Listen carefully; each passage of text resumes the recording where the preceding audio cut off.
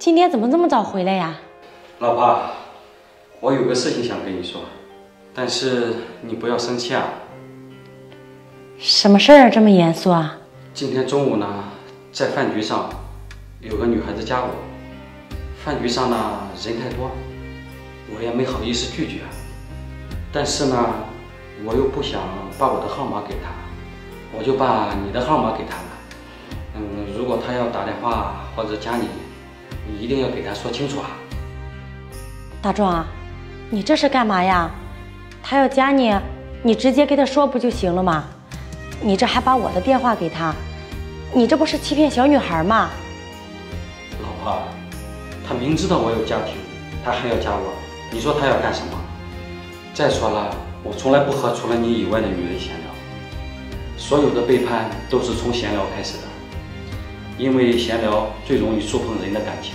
我把所有的心思都花在闲聊上，那我哪还有心思爱你啊？再说了，他明知道我有老婆有孩子，他还要加我，这种心思就不纯。你说这个小女孩心眼儿是不是太短了？我既给不了她家庭，也给不了她未来，她还要这样做。你说她图什么？男女之间就没有真正的纯友谊？大家都是成年人了，谁不了解谁的心思？你说我还会肆无忌惮地跟她聊天吗？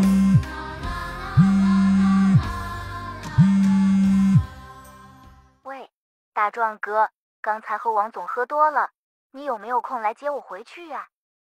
啊，你等一下哈，我问问大壮有没有时间。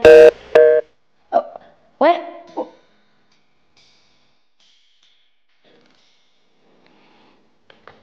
听他的声音，好像挺年轻，挺漂亮的，你不心动啊？你老公我是一个有道德底线的人，绝对不会做出对不起老婆的事情。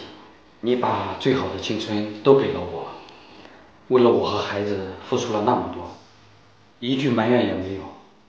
你用心维护了咱们这个家庭，我怎么可能让你输呢？